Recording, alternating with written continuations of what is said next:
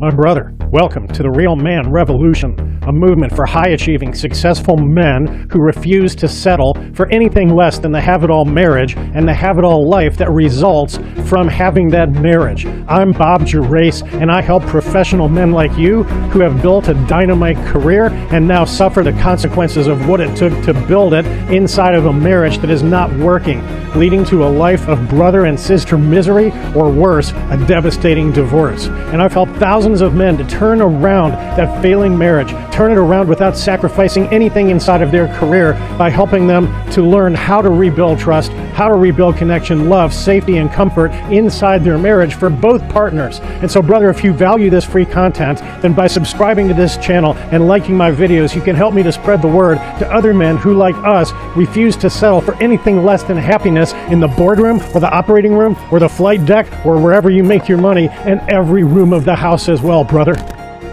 My brother, one of the most common questions that I get asked is, how do you undo I'm done? How do you transcend her inability or unwillingness or unforgiveness, her staunch, steadfast, she wants a divorce and nothing else, and she has no patience or tolerance or interest in working on or trying to save the marriage? How do you actually get past that? And what I'm going to tell you is that the answer is 100% leadership.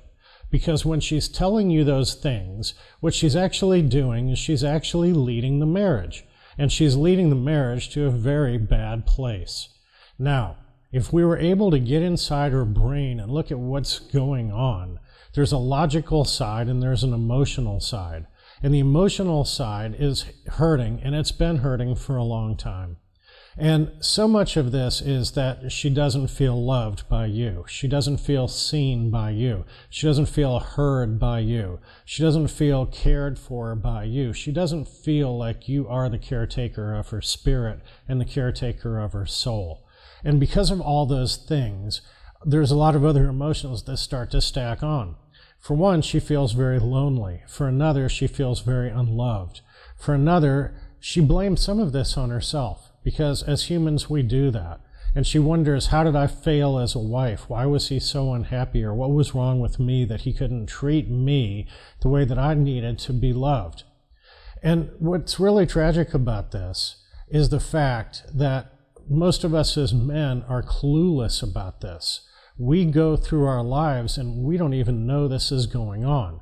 And she'll say her little complaints and her little nags and her little criticisms, and we think that it's just, you know what, we've got them too, and that's it. I mean, you know what, there's no fairy tale marriage, there's no fantasy, and she's just going to have to deal with it the same that we do. But what we don't understand is that there's this deep, deep level of unhappiness, and this deep level of unhappiness is becoming toxic to her. And God forbid that you're actually raging on her, yelling at her, making her feel unsafe emotionally, or God forbid physically, any of those kinds of things. And pretty quickly what it adds up to is the fact that if she doesn't get out of the marriage, she feels like her health and even her life are in danger. And so that's what it means when they say that you've got a toxic relationship or a toxic marriage. It is physically, mentally, and emotionally, and oftentimes spiritually dangerous and damaging for her to stay inside that marriage.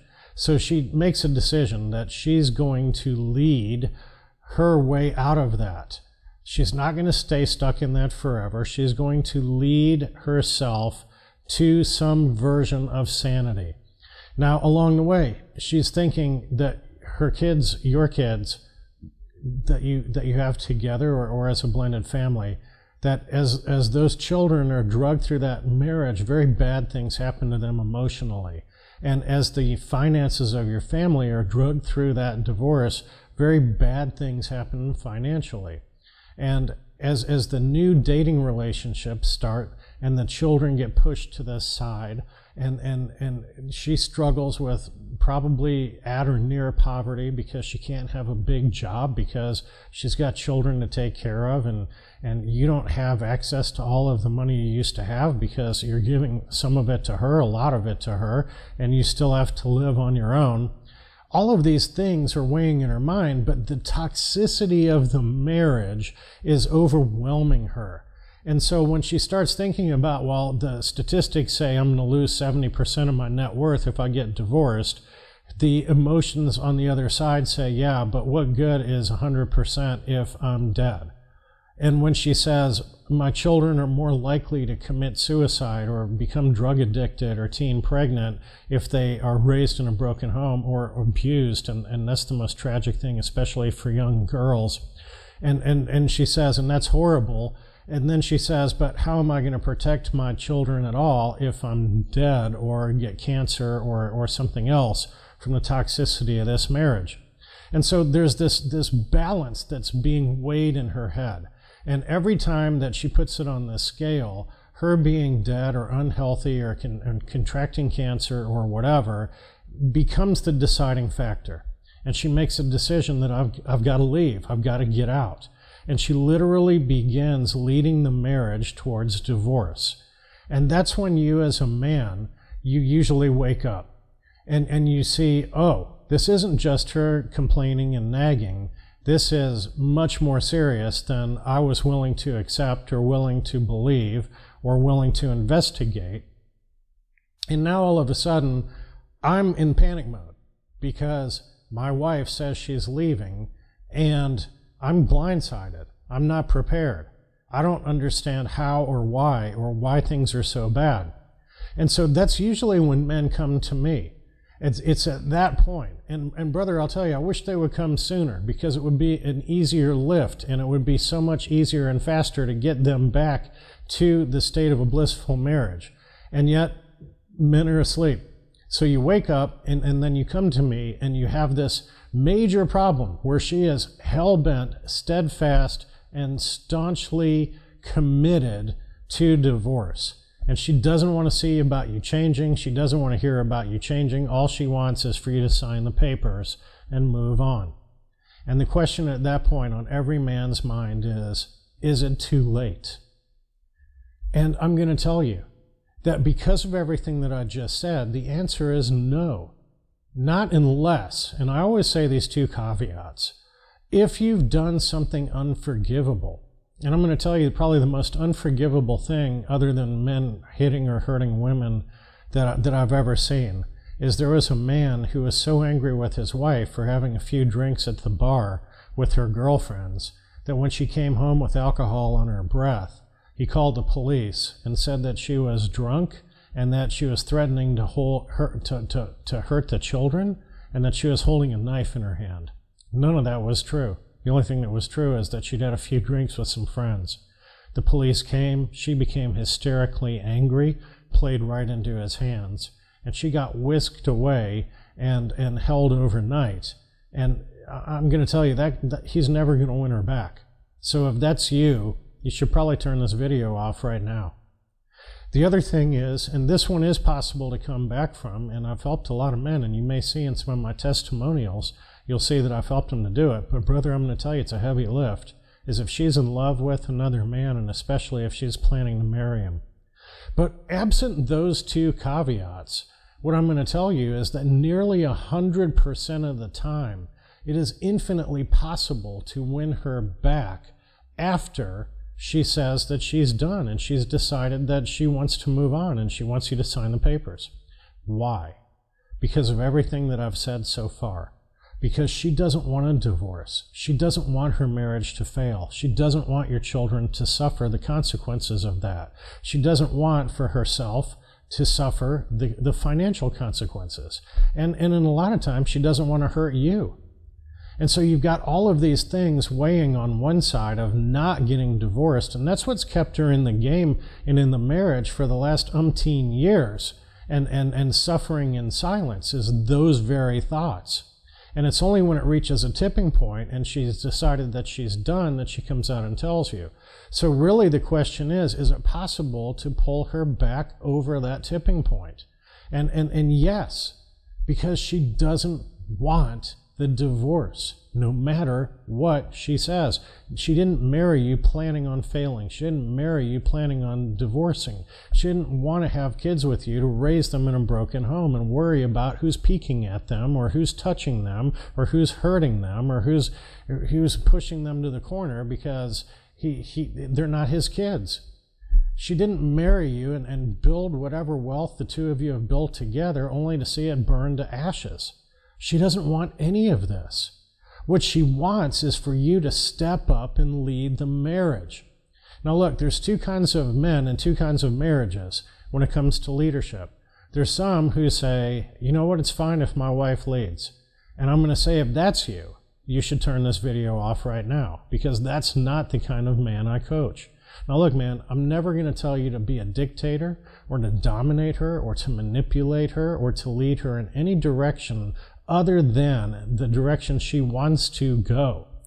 But as I've said before, and I love saying it, so I'm going to say it again.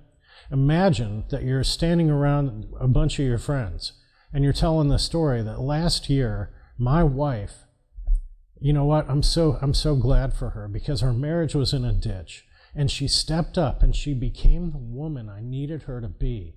And then she led me to a place where I recognized my own faults in the marriage and encouraged me and motivated me and inspired me to become the man that she always knew I could.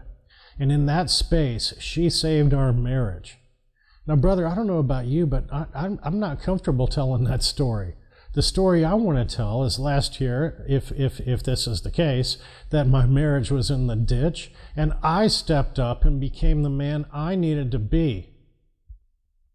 And I led my wife to a place where she could see that she had some responsibility in this failed marriage, and that by me working on myself and becoming a better husband and a better man, I inspired and motivated her to work on herself and become a better woman. And inside of that space, we found bliss and happiness in our marriage, and our marriage was saved. Brother, that's the process. And I talk about this in my master class. I talk about these 4 shifts that you need to make, and I call it releasing your rage, becoming the man, the leader, and the king, releasing her rage, and then coaching your marriage. And brother, if you'll do that from a strong, masculine leadership position, and you'll actually do that work, I'm here to tell you that I've got over 1,600 documented cases that say this is no longer theory. This is proven fact. You can win her back even after she tells you she's done beyond repair, she's moving on, she's getting a lawyer, she's sending the papers, she wants you to sign them. You can get her back in spite of all of that stuff. But I'm going to tell you the clock is ticking. And so to do this, you're going to need the tools. You're going to need the skill set, because there's no time to waste, and there's certainly no time for 2 steps forward and 1 step back. Because the only real variable in whether you get her back or not is how fast can you become the man you need to be in order to inspire, lead, motivate her to follow your leadership away from divorce and back towards marital bliss. That's what I teach in my master class. It's available to you absolutely free, and you can click the link in the description below. And then after that class, if you still want information or you want to craft a step-by-step plan that is unique and specific to your exact marriage and your exact situation, then go ahead and you'll be given an opportunity to book a free call. Go ahead and book that free call, and let's get on the phone and let's map out your plan to lead your wife away from the divorce court and back to marital bliss, which is, I promise you, exactly where she wants to be in her heart. The only reason she's saying anything different is she doesn't believe it's possible. She's tried and she's exhausted and she's given up. It's time for you to pick up the slack. It's time for you to rise up and be the hero that she needs you to be, to become the man she wants you to be, and to win her back by leading her to where she wants to go. So click the link below and let's get started right now.